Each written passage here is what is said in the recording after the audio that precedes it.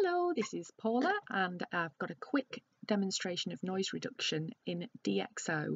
I think I'm on version 11 with the latest update. So the picture that we're looking at was taken yesterday. This is my son, Mr. Ollie, on stage singing. He's in a sort of nightclub stroke bar in Leeds. They didn't have as much stage lighting on as usual, so you can see over here it says the shot was taken at 10,000 ISO, 2.8, 1/250th of a second. The camera is the Canon 5D Mark IV with the 70-200 2.82 lens. So at first view it actually looks okay and there doesn't look like too much noise, but as we zoom in on this, you can see I've switched noise reduction off in DxO.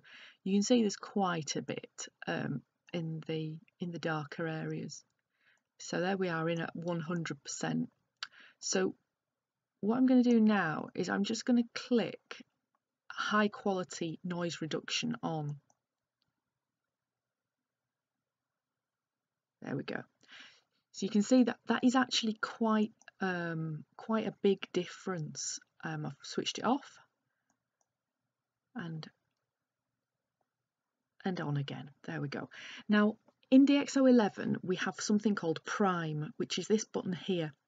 With Prime you don't get a preview of Prime, it can only show it in this little window. So this preview here is HQ. If I bring over my little magnifier here, it'll show me the difference between Prime and HQ just in this window here. So if I switch Prime on now,